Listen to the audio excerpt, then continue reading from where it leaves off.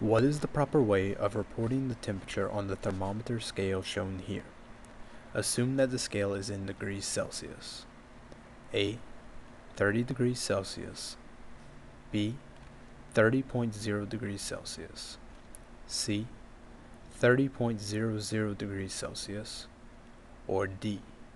3.0 times 10 to the first degrees Celsius.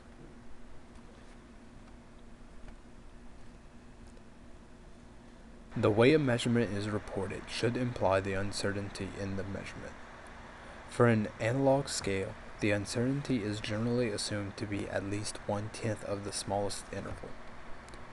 The smallest interval shown on this scale is 0.1 degrees Celsius. For example, this is the 30.1 degree mark, and the next mark is the 30.2 degree mark.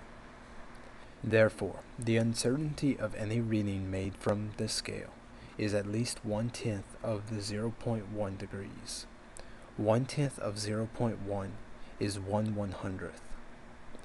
Therefore, the last significant digit of any reading from this scale should be the digit in the hundredths place, and therefore the correct answer is choice C, 30.00 degrees Celsius.